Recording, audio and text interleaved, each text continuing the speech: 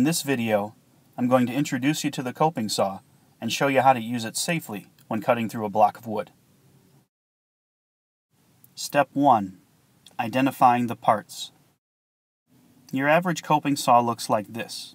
It has a wooden tapered handle, a tight end pin that should remain secure at all times, a blade that has teeth that will point out, away from the saw and down towards the handle, a loose end pin that will move freely without the blade, and a metal frame. Step 2. Replacing the blade. Replacing the blade is fairly simple, but it does take a little bit of practice.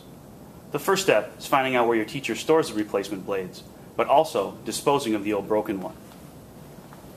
Once you have your new blade, you want to make sure you put it in so that the teeth are pointing in the proper direction.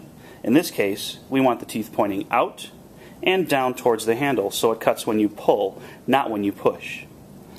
We'll place the blade into the tight end pin and place our thumb over the top, holding it in place so it does not slide out as we replace it.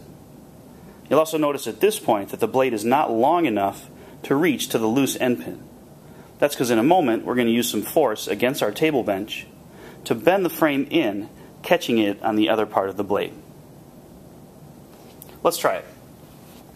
The perfect spot to use is the corner of your table and your vise so your blade is not going to slide.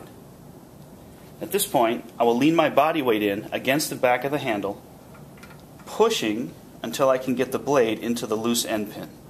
Once it's rested in, I can back up, and the tension of that frame wanting to pull back this way is what will hold this in and allow you to cut. Step 3.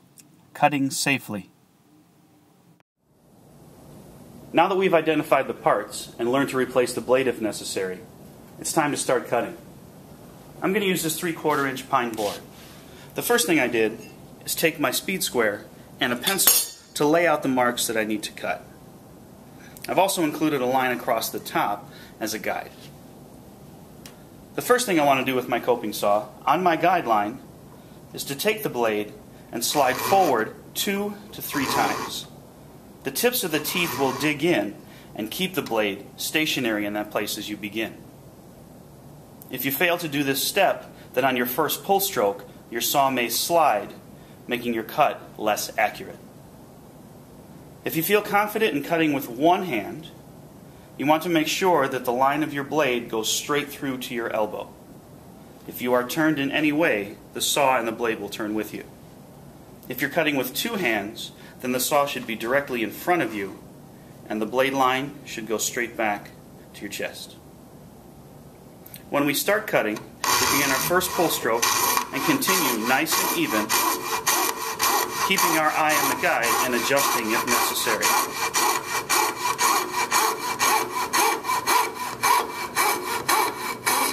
It's important to remember that as you're cutting, you need to keep your blade parallel and even to the table, but also pointing directly across from you.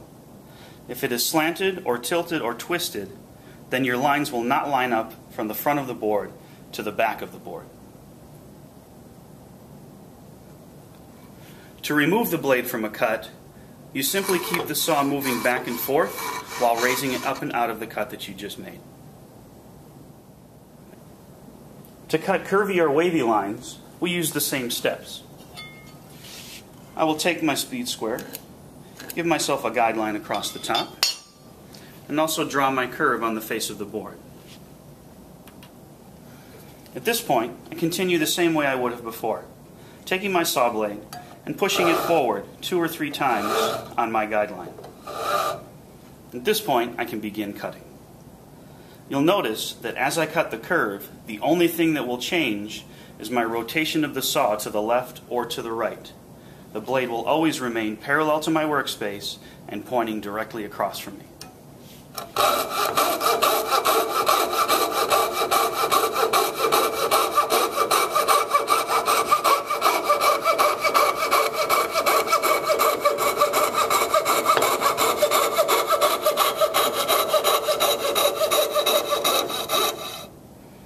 And just as before, to remove the blade, keep the saw moving back and forth and slowly pull it back out of the cut.